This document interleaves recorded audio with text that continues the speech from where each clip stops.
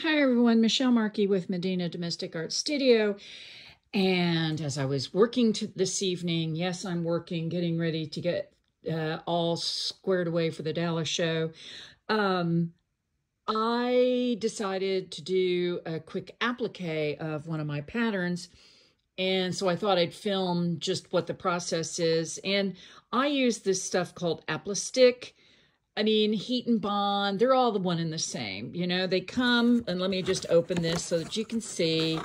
This stuff is Alex Anderson recommends, and I'm big on her stuff. Floriani carries it.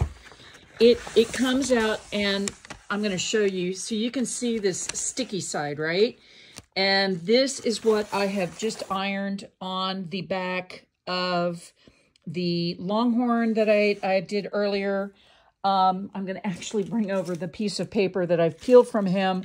So it was originally like that, peeled it off. Now it's sticky. Okay, so the sticky part's now gone. Now I'm going to move the box over and just show you what I'm going to do here. Now this is going to be a little interesting test because what you're going to see when I flip Mr. Longhorn over, or cow skull, or whatever you want to call him, he's all blinged out. Now, I don't know if you guys can see this. Bling sometimes shows up, sometimes it doesn't.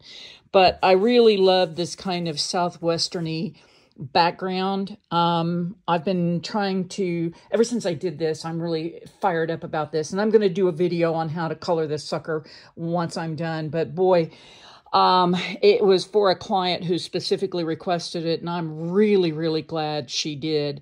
So I'm going to come back and go through how I colored it and also which blings I used on it. So now what I'm going to do is I'm going to take my nifty little iron, and this is a pretty decent sized sheet of, or yardage of batik.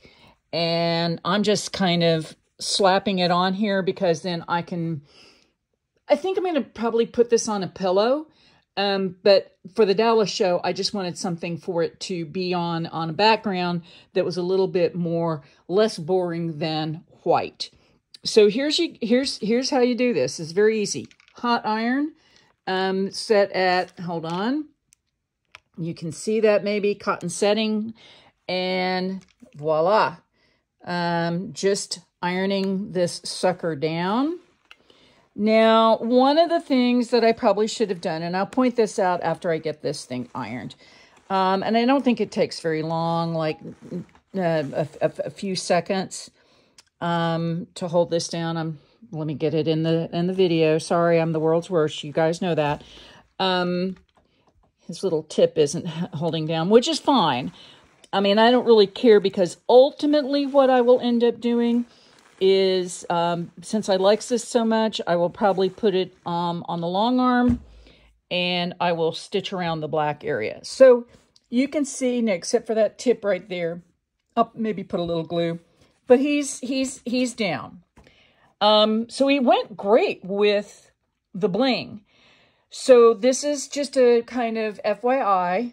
You can go ahead and put heat and bond or this Appli-stick or whatever you use to apply your, stick your appliques onto the back of fabric. You can do it with the bling on it. So that's short and sweet and simple about the Appli-stick stuff that I used. And stay tuned for how to color this really cool looking cow skull. It is ultimately, hopefully, going to be a part of some kind of Southwestern quilt that I will create here in the near future. But in the meantime, enjoy, and as always, thanks for watching.